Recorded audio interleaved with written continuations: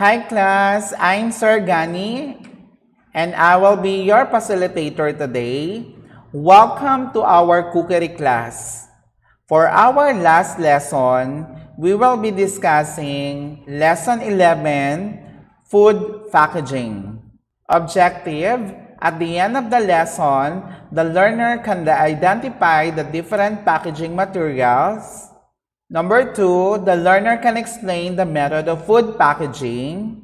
And number 3, to be able to demonstrate how to label a food. Let's first define what is food packaging.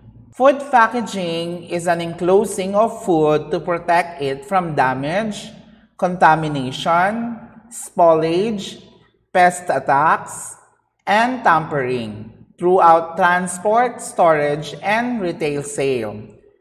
So meaning class, when you say food packaging, it is as simple as packaging of food. A package provides protection, tampering resistance, and special physical, chemical, or biological needs.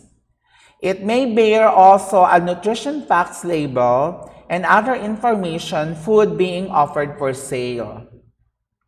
Levels of packaging. We have 3 levels of packaging. We have the primary packaging, secondary packaging, and tertiary packaging. So what is primary packaging? It is the main package that holds the food that is being processed. So when you say primary packaging or package, it is the term used to designate the layer of packaging in immediate contact with the product. In other words, it is the first packaging layer in which the product is contained. As such, primary packaging is constructed both with the product itself and in any existing secondary layers of packaging in mind. Number 2, secondary packaging. Contains the primary package, combines the primary package into one box being made. So when you say secondary package, it is intended to protect not only the product but also the primary packaging, which often is the packaging most visible to the consumer in retail displays. The most common example of secondary packaging includes cardboard cartons, cardboard boxes, and cardboard or plastic crates. Last, number 3, tertiary packaging. Typically, the distribution package combines all the secondary packages into one pallet. The tertiary packaging is the type which is typically not seen by consumers since it is usually removed by retailers because products are displayed for sale. Examples of tertiary packaging might include brown cardboard boxes, wood pallets, and shrink wraps. Functions of packaging. The principal role of food packaging are physical protection. The food enclosed in the package may require protection from among shock, vibration, compression, temperature, bacteria, etc. Barrier protection. Some packages contain desiccants or oxygen absorbers to help extend shelf life. Modified atmosphere or controlled atmosphere are also maintained in some food packages. It keeps the contents clean, fresh, and safe for the intended shelf life is a primary function. Containment or agglomeration. Small items are typically grouped together in one package to allow efficient handling. Liquids, powders, and granular materials needs containment. Information transmission. Packages and labels communicate how to use, transport, recycle, or dispose of the package or product. Some types of information are required by the governments. Marketing. The packaging and labels can be used by marketers to encourage potential buyers to purchase the product. Security. Packaging can play an important role in reducing the security risk of shipment. Packages can be made with improved tamper resistance to deter tampering and also can have tamper-evident pictures to help indicate tampering. Convenience.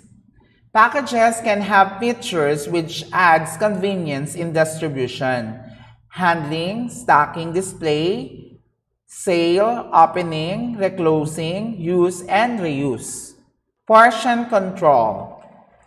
Single-serving packaging has a precise amount of contents to control usage. Bulk commodities such as salt will be divided into packages that are enough size for individual households. Types of packaging materials. Here are different types of packaging materials that can be used in packing foods. Number 1, plastic. The most common package materials, plastic can be rigid or flexible and it is light in weight. Plastic resin ranges from polyethylene terephthalate used for bottles to low density, polyethylene used for egg cartons and loose fill packing peanuts. Glass includes bottles and jars for foods, cosmetics, and other products. Metals used primarily for food and beverage can containing anything from beans to soft drinks. Paper and paperboard includes cardboard boxes. Types of food packaging. Hermetic packages. A type of packaging that uses a container that is so tightly closed that no air can leave or enter. Example is canning goods. Letter B, modified atmosphere package. This type of packaging uses nitrogen in the packaging process to decrease the amount of oxygen in a package. Example, packaging of chips. Letter C, vacuum package. This type of packaging that needs to remove air from the package prior to sealing. Example are the packages for processed meats. Safety procedures in packaging foods. Packaging can potentially make food unsafe or unsuitable. For example, if something contaminates foods during the packaging process, harmful microorganisms get into food from dirty or damaged packaging, parts of packaging break off into foods, example, glass or plastic fragments, and chemical leach from packaging into food. Chemicals in food packaging. Chemicals can leach from some food packaging under certain conditions.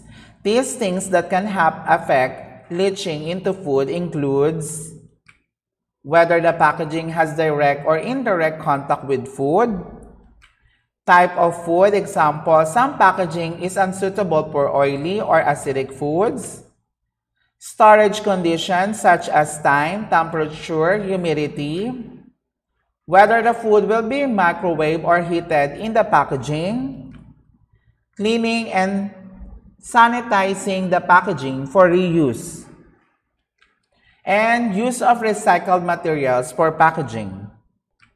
How to reduce risk. Choose the right packaging. Only use clean and damaged food-safe packaging. Buy from a reputable source. Know the composition of your food and check the packaging is suitable.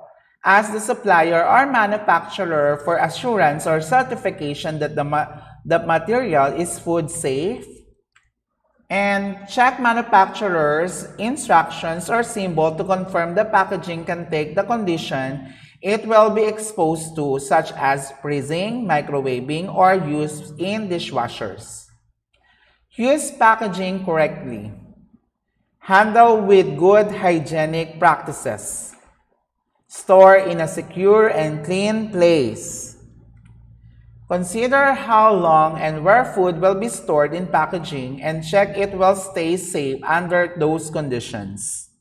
Use appropriate cleaning and sanitizing methods.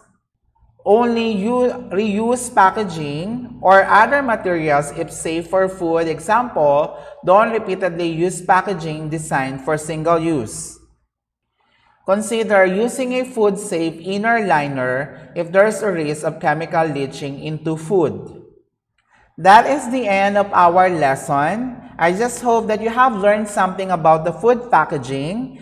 Please do prepare yourself to review our previous lesson because we will be having a short quiz on our next meeting. Have a nice day.